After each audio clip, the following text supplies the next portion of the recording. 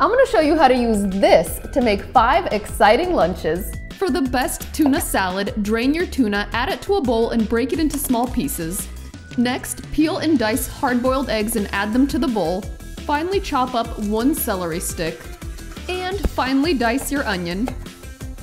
For an irresistible crunch and tanginess, add 3 diced baby dill pickles. That's it for the salad. Now we're gonna make the creamy dressing. And it's just equal parts of mayo and sour cream. Add some freshly cracked black pepper to serve and stir until creamy and well combined. Now you can make classic tuna sandwiches or even put it into a croissant.